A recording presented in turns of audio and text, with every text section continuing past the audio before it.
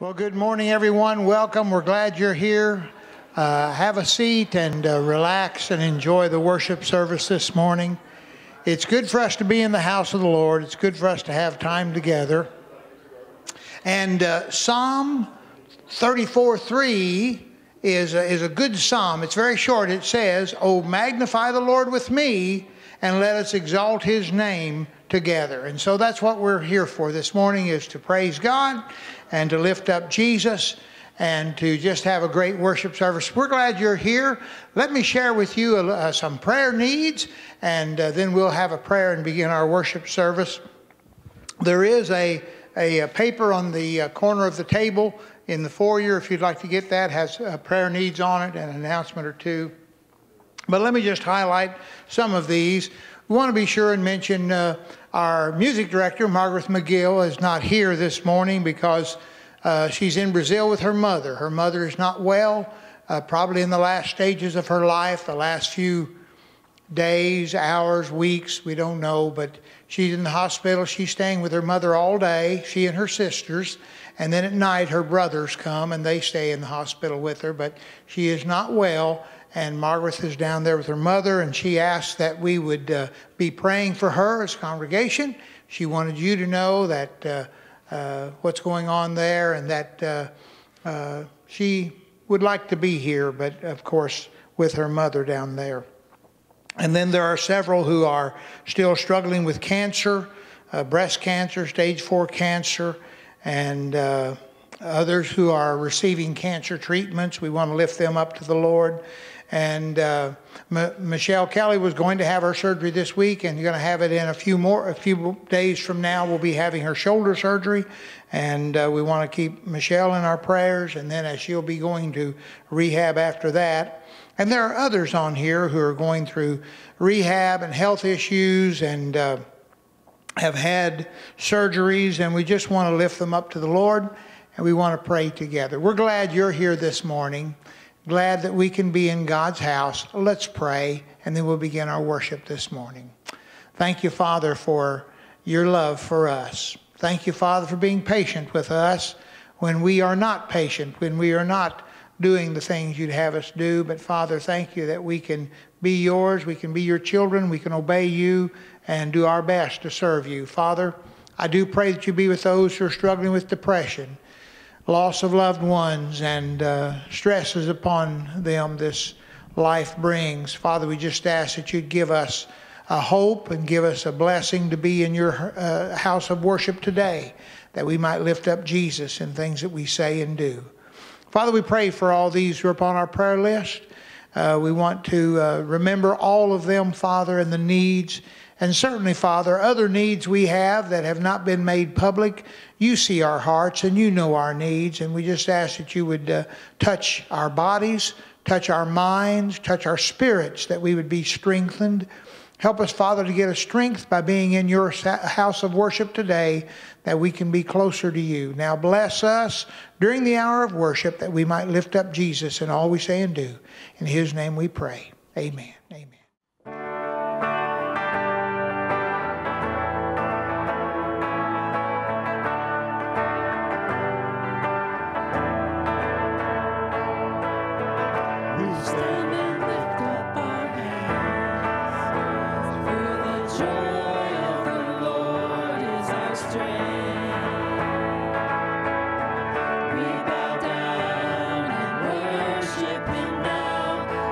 Great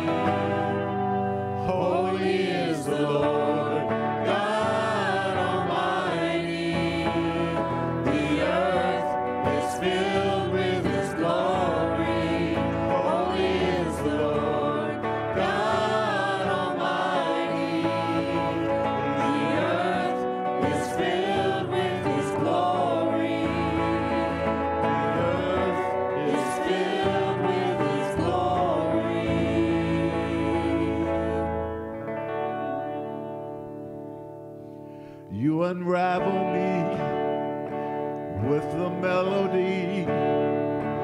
You surround me with a song of deliverance from my enemies till all my fears are gone. I'm no longer a slave to fear. I am a child of God. I'm no longer a slave to fear. I am a child of God. From my mother's womb, you have chosen me. Love has called my name. I've been born again into your family. Your blood flows through my veins. I'm no longer a slave to fear. I am a child of God. I'm no longer a slave to fear. I am a child of God.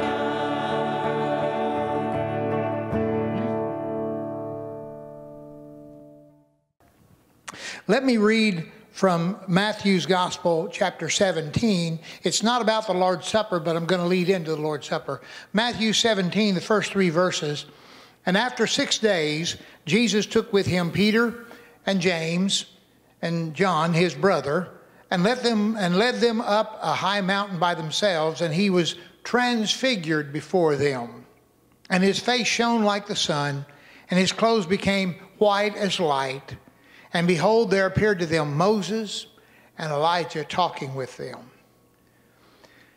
Our God is the God of surprises. And Peter and James and John, I suppose they expected an afternoon hike and perhaps a personal prayer retreat with Jesus on the mountain. But it turned into being something really special. Blinded by Christ's radiance, observing 2 Old Testament heroes of the faith, and beholding God's glory. Surprising, to say the least, not what they expected. But God often transforms the ordinary, everyday, even mundane, to reveal his great power and glory. This was true on the Mount of Transfiguration, and it was also true on the Mount of Crucifixion.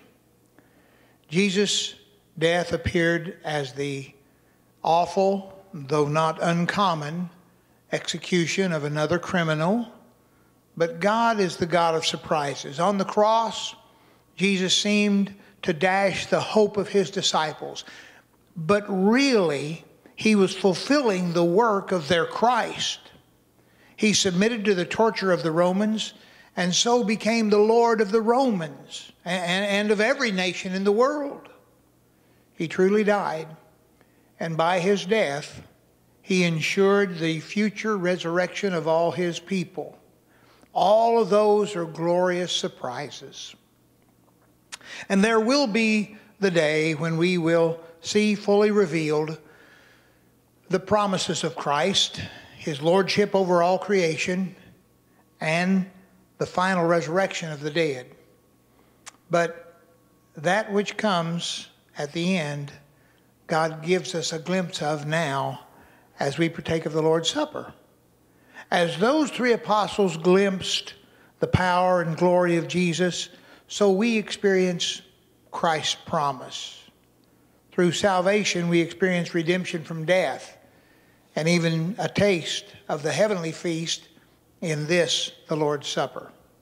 So we have before us ordinary bread and juice, and we come in obedience to Jesus. We pray, we sing, we eat and drink, we proclaim the Lord's death just like he told us to.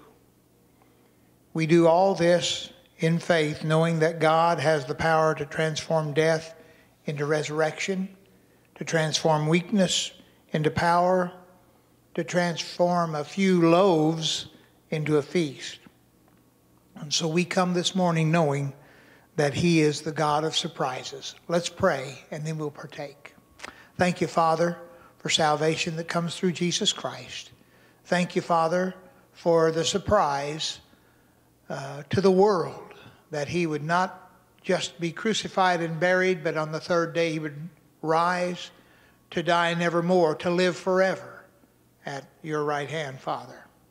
And now we pray as we partake of this communion that we are communing with Christ and with each other and drawn closer to you, our Father.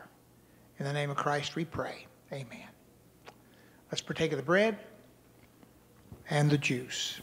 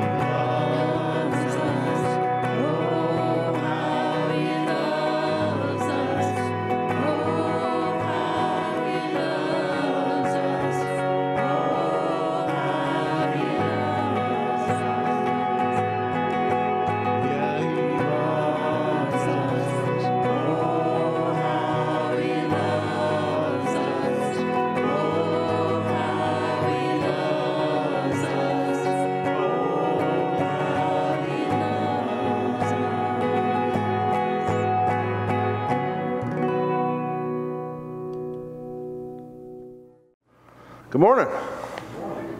How's everybody doing? A little soggy? That's all right.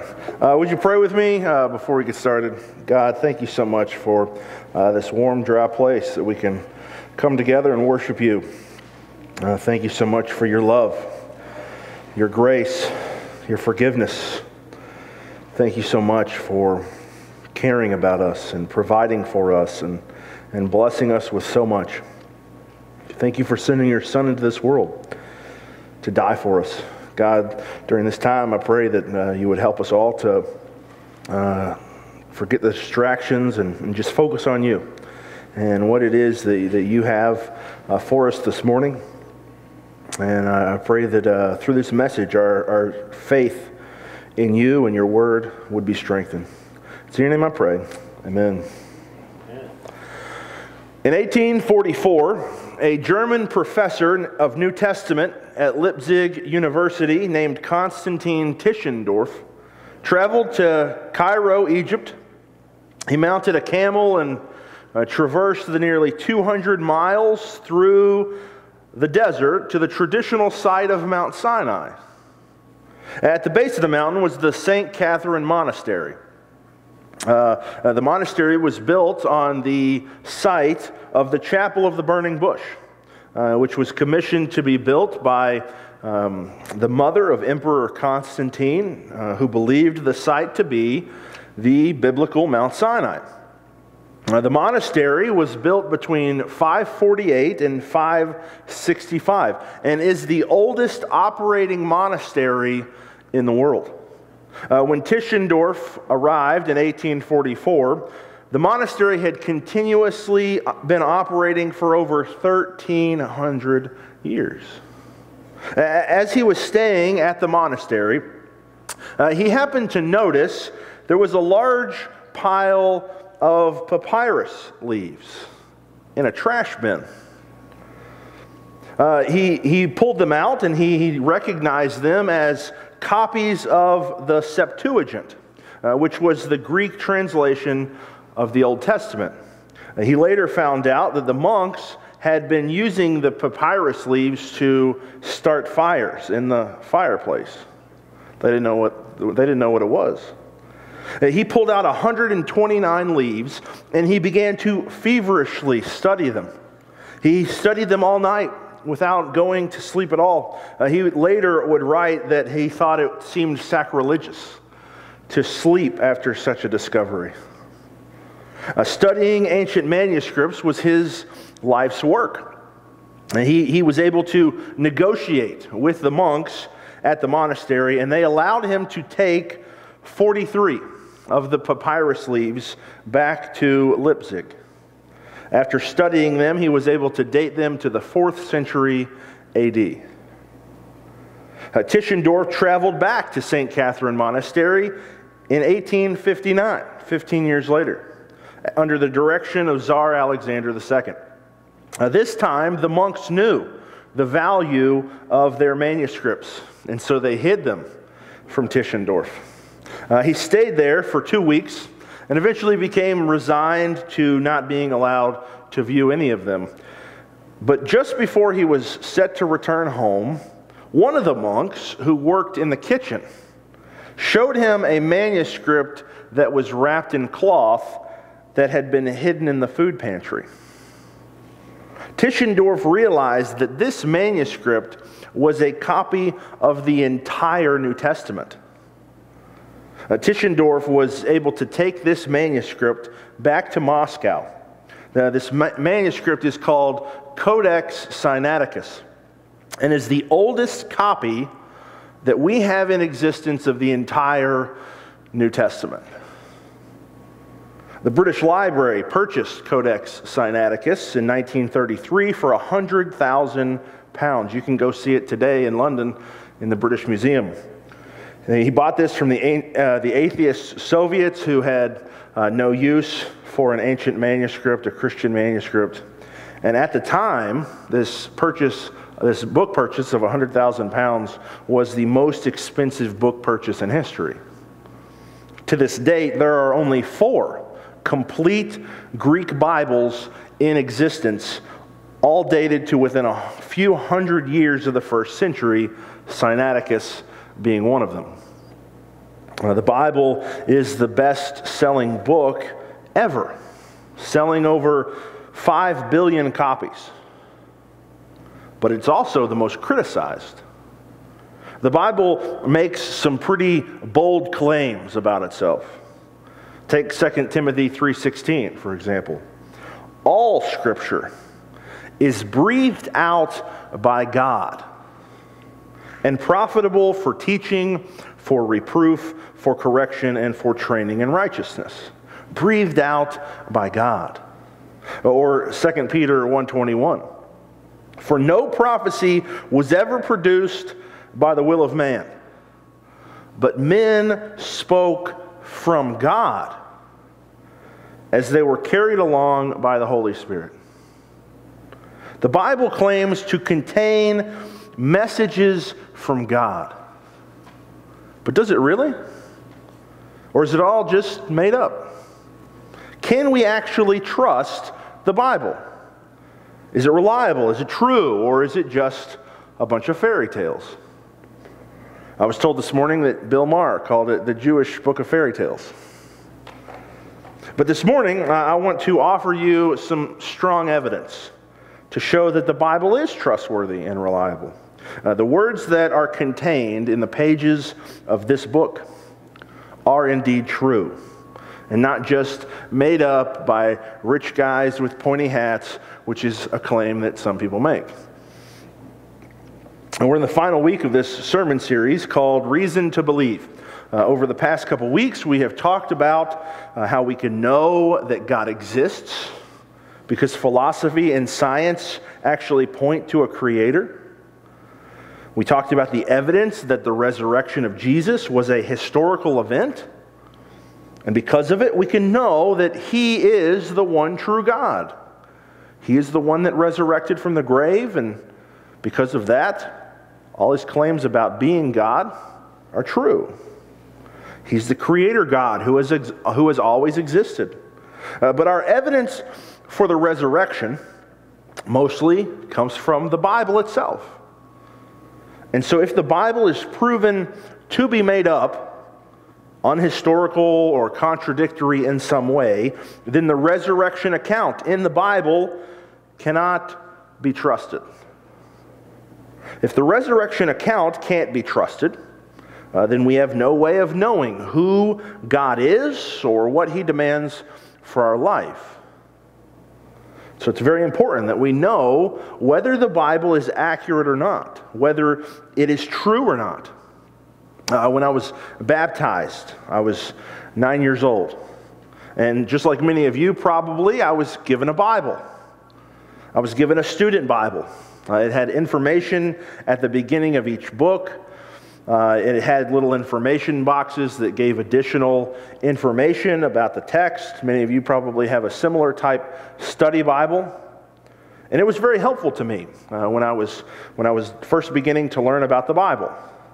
But when I was 9, I knew very little about the Bible. I knew that I did bad things called sins, and I knew that I didn't want to go to hell. But that was about all I knew about anything the Bible said. I went to Sunday school. I learned things like there was a kid named David who killed a giant, and there were two people named Ananias and Sapphira, and they got together to conspire. They lied to Simon Peter, and they both dropped dead. That was an old Sunday school song. God loves a cheerful giver. Give it all you got. We sing that in Sunday school. That was about all I knew at the age of 9 about the Bible. But even at 9 years old, I knew that this was an important book that I needed to read. So I tried to read it. I started at the very beginning at Genesis, and I read through Exodus. Those two books tell a story, so it was a little bit easier to read than other parts of the Bible, and I understood some of it. But then I got to Leviticus, and that's just a book of laws. And that's when I gave up. I went to church my entire life, and I learned things about the Bible. I went to youth group, and I heard sermons about the Bible, but I hardly ever read it. If the Bible does contain a message from the Creator of the universe, we should probably take some time to read it. I think so, anyway. But there are many people who say that the Bible is just a bunch of made-up fairy tales. Or they say it contains all kinds of contradictions. Or that it was written so long ago, how can we even really know that what we have now, what we are actually reading now, is the original message that God even gave? Kind of like the game of telephone. Have you ever played that? Maybe the message has gotten messed up over time through the translations. What we don't really have what was originally written down. These are all legitimate questions about the Bible. And so let me go through 3 common criticisms this morning about the reliability of the Bible, and let me answer them. The first criticism of the Bible that many people say is that there were some rich guys, and they got together, and they wanted to control people. And so they put together this book so that people would be afraid and that they could control them. This is an argument that some people make about the Bible. That it was a top-down document. That it was used by powerful people to control the weak.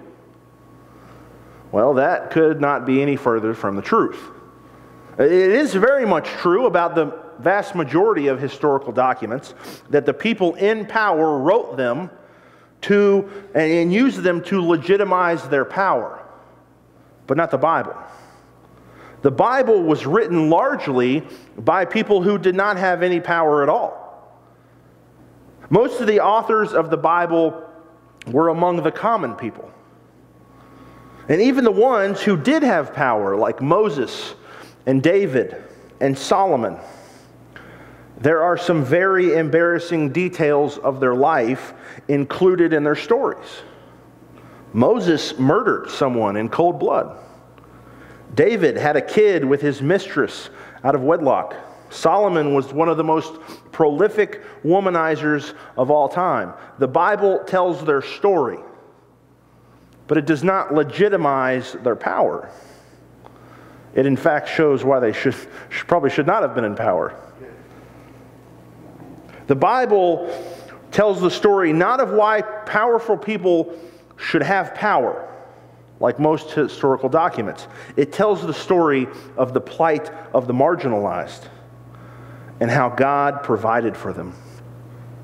And the Bible was not compiled in a way that legitimized power. It was compiled in a way that legitimized the story of God.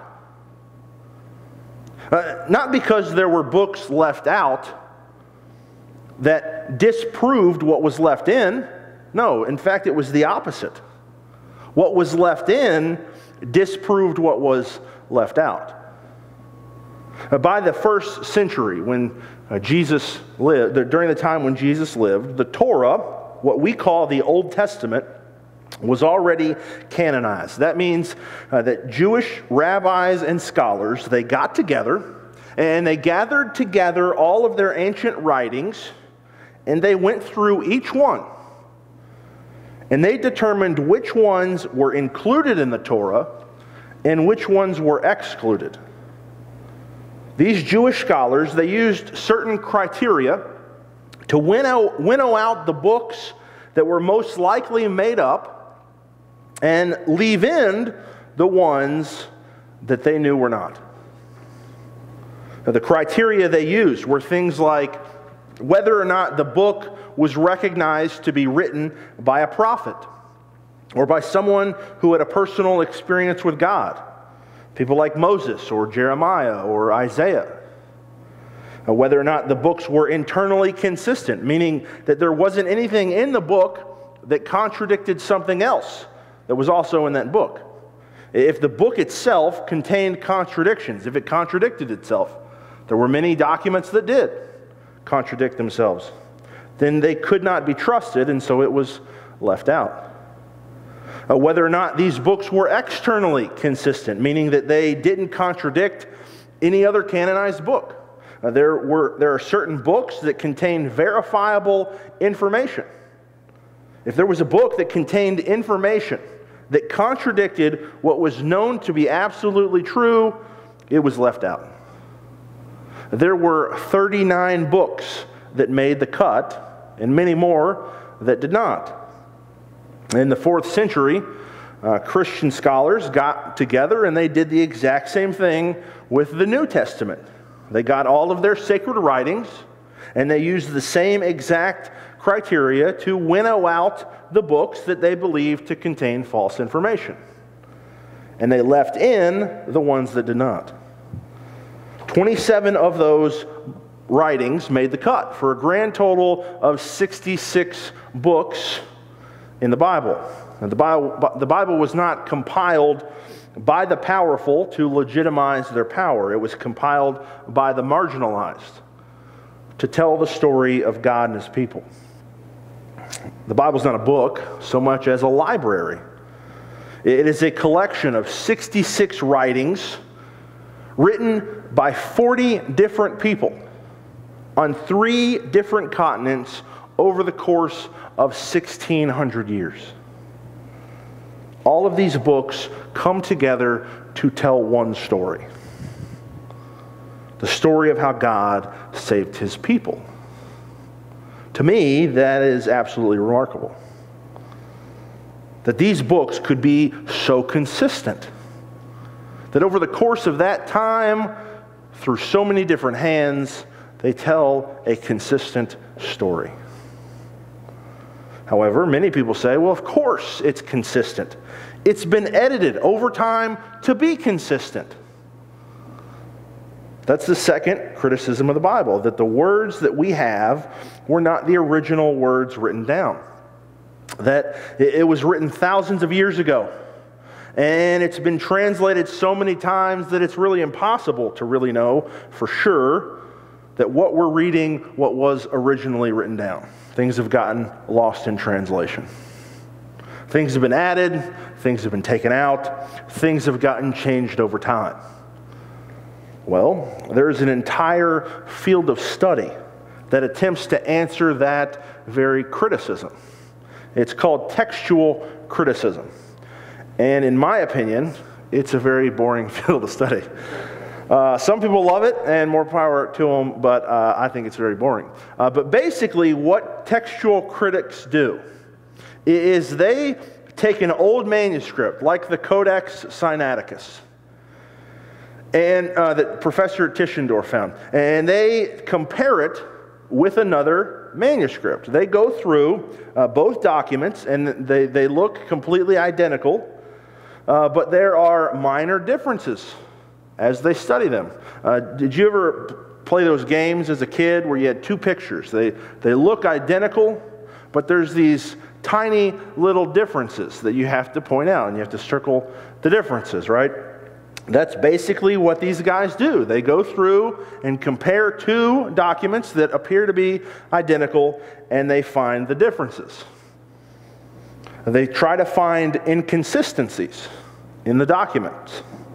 An inconsistency is called a textual variant. And there are 400,000 textual variants in just the New Testament alone. 400,000. Well, there you go. That answers it, right? The Bible is full of contradictions. It can't be trusted. Well, let me tell you about these textual variants. The number of textual variants isn't really that big of a concern. It sounds bad, right? There's 400,000, but that's really not the big deal. I mean, if I were to give out each one of you a Stephen King novel, for instance, and tell each one of you to hand copy it, there would be just as many textual variants among all the different copies that all of you make. Things happen. People make mistakes when they're copying things by hand. It's not the number or the quantity of the variants that really matter. It's the quality. What kind of mistake is it? 70% of all textual variants are simple spelling mistakes. The copier left out a letter of a word, or he misspelled a word in some way. 70% of all those textual variants are just simple spelling errors. Does a spelling mistake change the meaning of the text? No. The text still has the same meaning, and it's very easy to know what was in the original because we know how to spell the word. Of the other 30% of those textual variants, they fall into three different categories of variations. Some of those variations are difficult to know what was the original wording. We don't know exactly what was originally written down. But even though we don't know how it was originally written down, the meaning of the text doesn't change either way. I'll give you one example. One example is the spelling of the Apostle John's name in Greek. Sometimes it's spelled with one nu, which is the Greek letter for our English letter N. Sometimes his name is spelled with two nus. And we don't know how he originally spelled his own name. It could have been with one nu, it could have been with two nus. We don't really know how his name was originally spelled in Greek. But that doesn't change the meaning of the text. Anytime it refers to the Apostle John, it's referring to the same person. It's still talking about the Apostle John.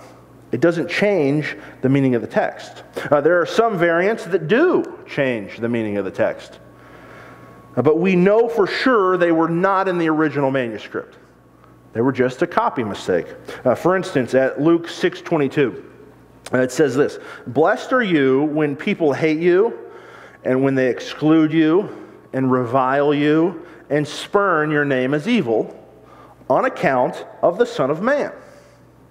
Of all the copies that we have of this text, there's one copy that leaves out, that excludes the last portion of that verse, on account of the Son of Man. That changes the meaning of that verse, doesn't it? Blessed are you when people hate you, versus blessed are you when people hate you on account of the Son of Man. That changes the meaning of the text, but it is only one copy. And so we know that the original copy had that last portion. Whoever made that one copy left out that last portion of that verse, probably because of a simple oversight. They skipped a line, maybe they lost their place when they looked away to make the copy. Easy mistake to do. The fourth category of variants are ones that do change the meaning of the text, and it is impossible to know for sure what was in the original. These are the ones that are significant, because these are the ones that cast aspersion on the veracity of the Bible. These are the ones that people refer to when they make the claim that we can't know what was originally written down. But less than 1% of the textual variants fall into this category. Well, then you say, well, 1% of 400,000 is still 4,000 textual variants. That seems like a lot. Well, let me give you an example of what these variants are like. 1 John 1:4. It says, "And we are writing these things so that our joy may be complete." Some manuscripts say our joy. Other manuscripts say your joy. We can't know for sure what John originally wrote, whether it was ours or yours. Whose joy may be complete?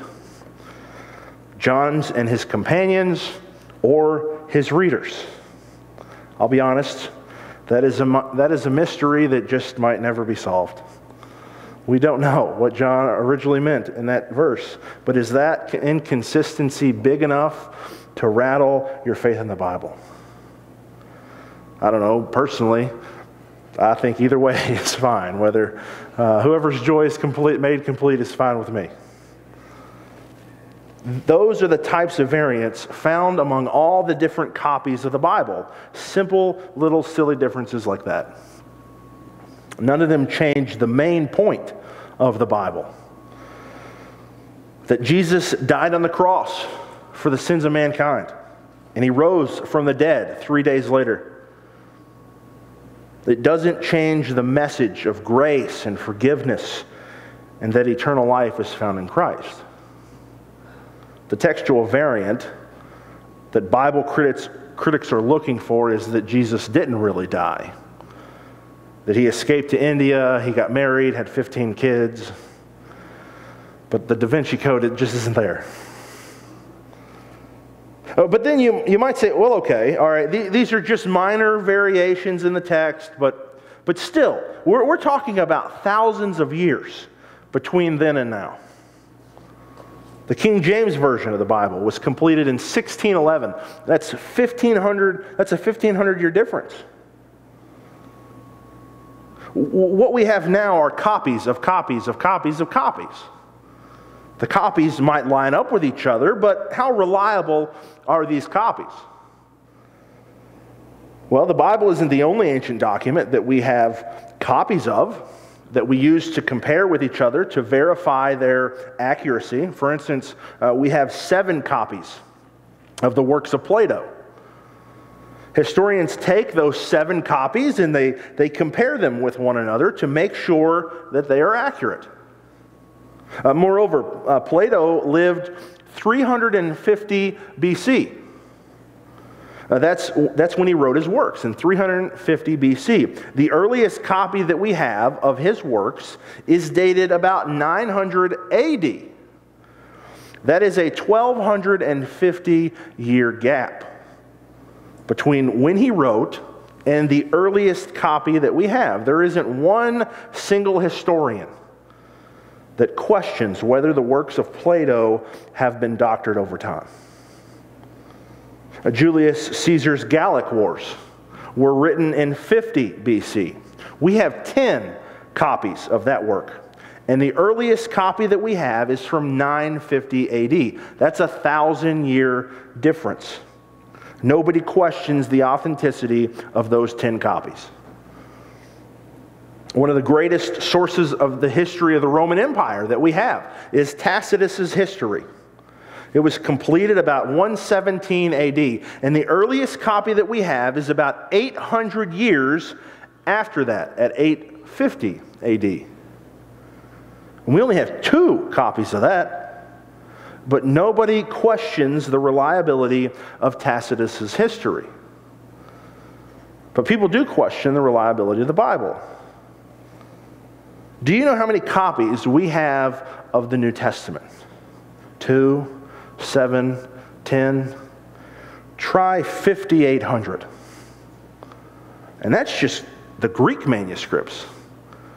There are 10,000 manuscripts translated in Latin and 9,300 other manuscripts copied in a variety of other languages.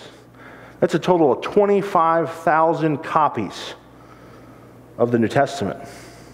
The writings of John were the last books to be written in the New Testament. He wrote his books about 95 AD. How long do you think it was in between when he wrote his books and the earliest copy that we have?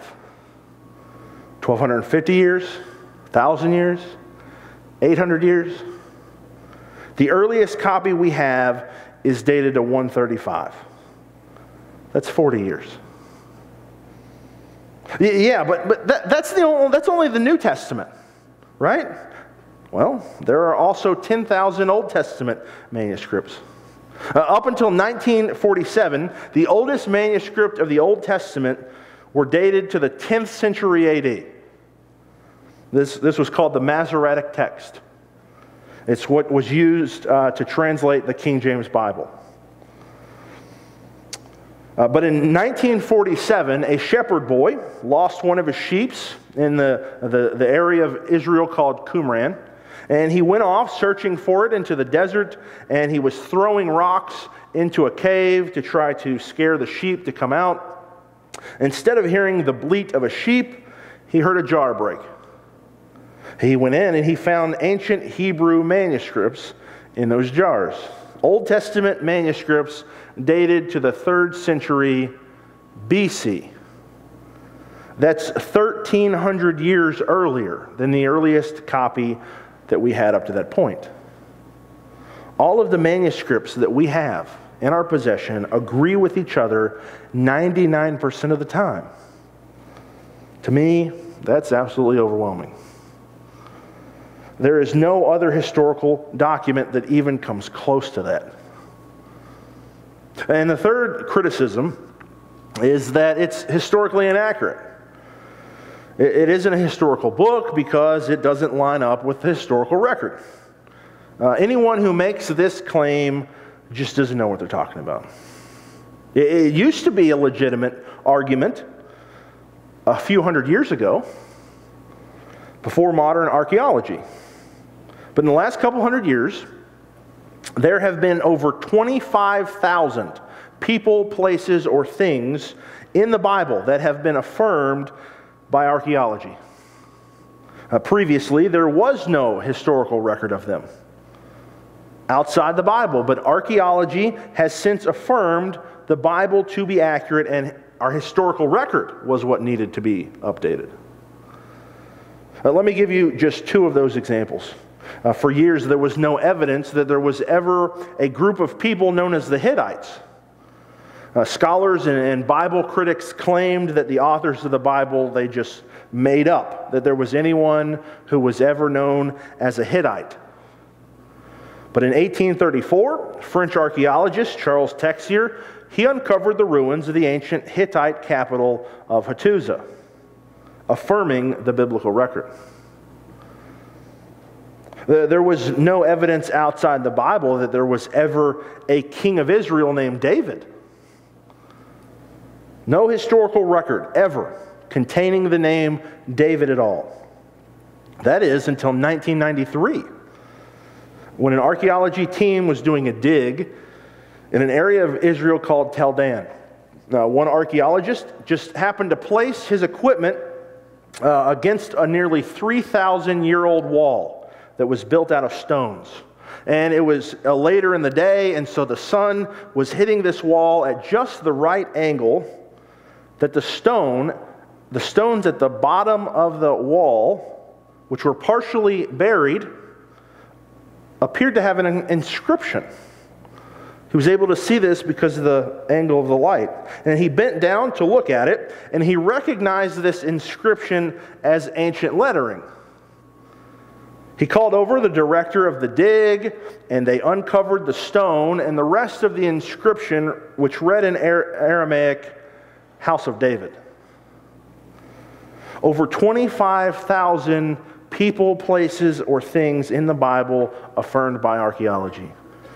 And how many archaeological discoveries have disproved something in the Bible? Not one.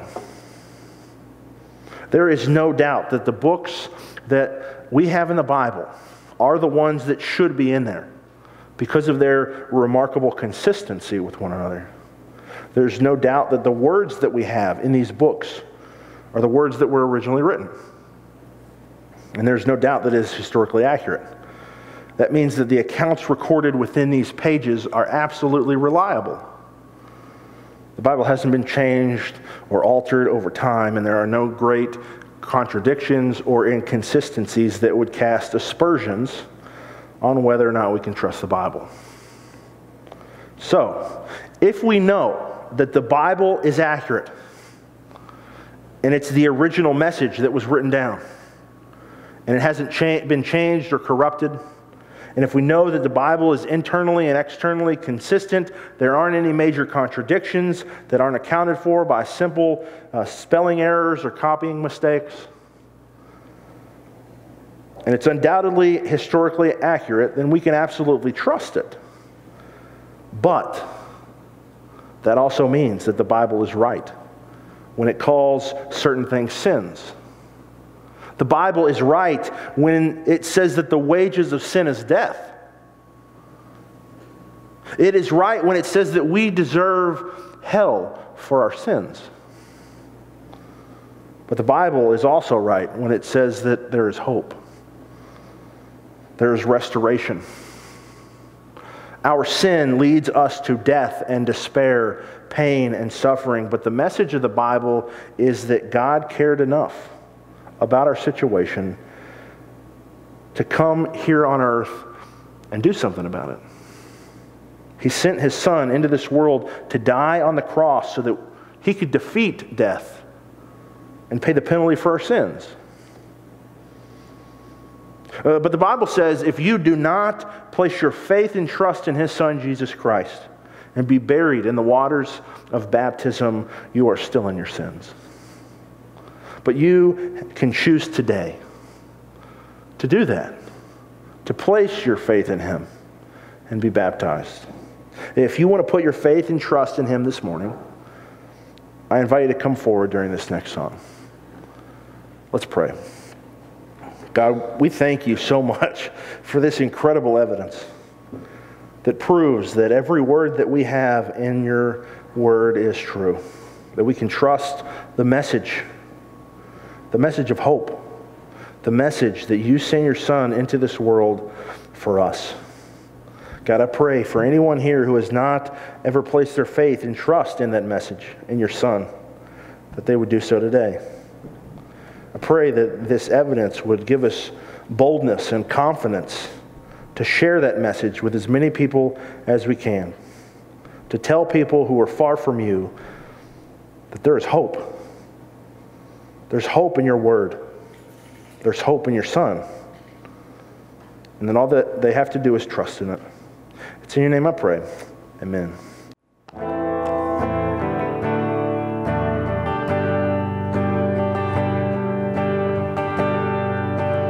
Draw me close to you.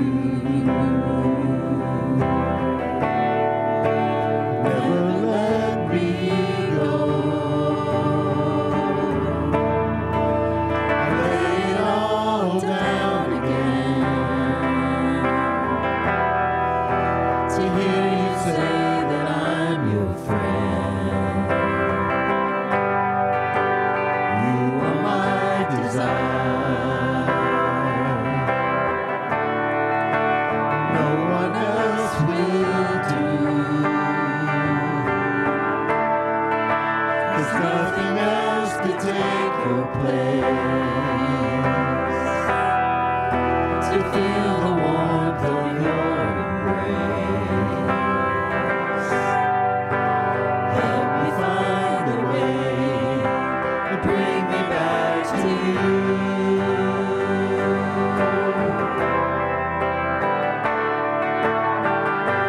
You're all I want. You're all I've ever needed. You're all I want. Help me know you are near. Draw me close to you.